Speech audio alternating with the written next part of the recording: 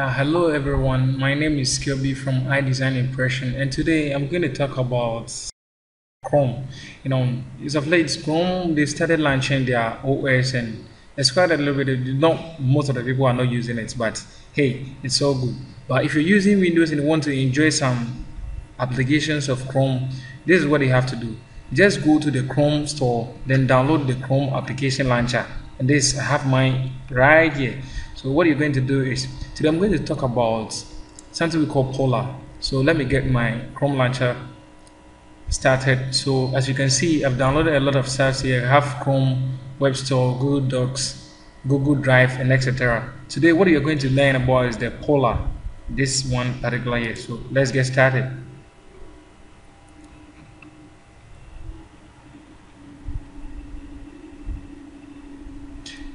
Now, before we start everything else, I want to talk about a little bit about this Polarr. Now, this Polarr software, I find it very interesting. Actually, I'm a graphic designer, and what I used to do is sometimes, if I want to add effects to images and other stuff, the only software I'll be using is Photoshop, and I have it right here. I'm using the version CC 2014 version. Now I found this one very interesting, very simple, very sharp. You can use it anytime, anywhere you want. It's not well, it doesn't need any internet connection. You just have to open it and use it. You can add it whatever effect that you want to apply to your image and whatever you call it. So let's get started. Now if you open, this is the very windows that you're going to get. Now this is the main windows that you get when you open this Polarr. This is what you get, and they try to give you tutorial because I've passed mine, so you wouldn't see it there, but I will take you through everything that you need to know. So the very image I'm going to open now, what you have to do is you just go to, if you want to open or start your photo, what you're going to do is going to start from import. So you just click on this particular button here, import, and you look for the particular image. And this is the particular image I downloaded from Google website. So we're going to use this image. Okay, let's try another image here. Let's see if we can get another image. Okay, I think this one too will do. So let's use this particular image. Very nice picture here. Now immediately open the Polarr, you're gonna see a lot of effects here. We got focus, warm, then cinematic, chill, kappa, triple scam, and whatever. I don't want to go through all this one, but you can apply any effect to whatever that you're having. So you can apply any effects, and you see all the effects that you get over here. Some can change colors, some also give you nice little effect and other stuff. So what we're going to do is let's skip to the normal one first, so we can apply our own effect over here. Now let's come back to my right hand side here. Now as you can see, we have adjustment panels that you can use to adjust. You have histogram, just like Photoshop. When you open maybe adjustment panels where you see tone curves and other stuff. So let's start from this basis. Now this is stamp. Now this is what it do. You change the stamp, it picks a particular color, then change the channels of it. Fair enough, good. Now this is tint. Now tint is also common in Photoshop when you use black and white, and you can also check on tint, and you can do a lot of stuff with it. So you tint the image, so you can see the effects that I'm getting here. Let's go to the exposure. This one too is normal. Those who have been using Photoshop, this is normal to you. I'm using exposure that is making dark or white over there. So let's use some. I think one is okay. Then the gamma also gives lights and shadings, lights, shadows, and other stuff. So it makes it darker and brighter. Yeah, as you can see, the contrast also boosts colors. So you can boost the color of it, and you can make it less dark or something like that. So that is the contrast anyway. Then it is highlights and shadows, just like you have been doing in Photoshop. Now in Photoshop you also have highlights and shadows there. You go to image and you go to image and adjustments, you can use highlights and shadows there. This one too also having, so you can adjust the highlights parts of it. You can also bring the shadows so that you see the effects that is all given here. It's so good. It's a really nice effect what you have here. So you can also adjust whites in the images, and you can also adjust black as well. Then you have clarity. Now the clarity is what I need most. Sometimes somebody will snap a picture and you say, wow, this picture looks so smooth and the person doesn't even have a blemish or a spot on the face.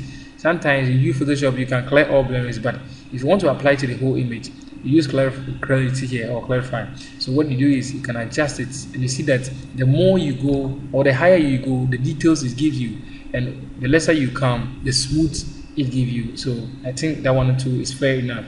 So since we want details, let's use details here so that the image looks a little sharp, so that you see all details here. And vibrance also give you a nice, a little bit warm ups like cool colors and other stuff.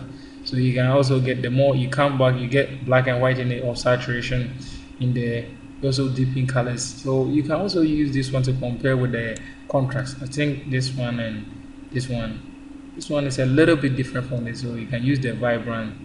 But since this one is a little nice, let's maintain it here so that we get the deep color.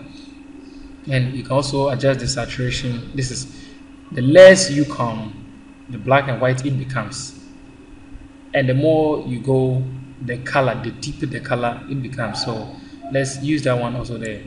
Okay, then let's go to the next one. We have tone curves. You can adjust master, that is for all the lights. You can also adjust red, that is you make all red. You can adjust them here. You can also make green, adjust green in it. That's good. Then blue, since you have blue in there, you can adjust the blue. I think this effect is a little bit nice. Let's maintain this one. Yeah, I think this one is good. Then you come to hue, saturation, and luminance. Yeah, this one too is very common in Photoshop. The hue, saturation, the hue changes color, saturation makes it black and white. So you can just change the red, all the red in here, just to make it a little bit nice cap that you want. And you can also make the orange, choose oranges. Now you don't have any orange here, so when I'm using it, you won't see any effect. You can also adjust yellow, so you see that this part changing over there. Yeah, so you can make it green, and aqua, just like the watercolor, you don't really have it there, so that's all. You can adjust it whenever you want it. Then this is split toning. This also hue, saturation. I will not talk about this. Maybe in the next video you'll be talking about that. Now let's come back straight to the details. Now people have been capturing picture, you see a lot of details. I think the details, we added some here, that is the shadows and the highlights, and they can also use vibrance to do it and a whole lot of stuff. But hey, they have details right here. If you want to add more details to your image, this is what you do. So you can see this is before, this is after. So you see the effect over here, it gives you all the shadows and the highlights over there, and the picture look a little good. So let's go on. And this is the noise. The noise makes this picture smoother. The more you go, the smoother the image, and the less you come, the shadow, the sharpness that it gives. And we have lens correction for distortion. You can just distortion and fringing. So you fringe, you go inside, distort, you come out, so it protrudes, like bring it out a little bit, and the less you go, it shrinks it. Cool. So let's maintain 0 here. Okay, then this is the fringing, like you adding borders to it, or it's either you're adding the borders inside, or this one can be, some people have been using it, photo effects and video effects. Hey, fair enough. If you know how to use it, just use it and drop a comment. This is grain. This is grain. Also add amount of grain there, or the grain size also come. So how big the grain is gonna become, I won't like to use that one.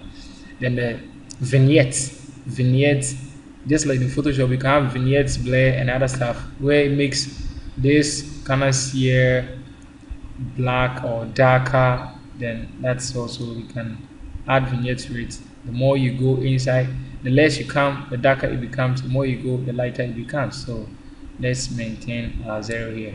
I know you guys know already. Let's have now. The last thing I want to talk about is the chromatic shift. Now the chromatic shift, most of the times people have been using it in the videos, and it's very nice. Hey, right here you can use it in your image too. So let's take it. This is the chromatic shift. Very nice effect that you got here. So you have image, you can add a chromatic effect here. That's all. Now let's come back to it. You see that I've applied a lot of adjustments here.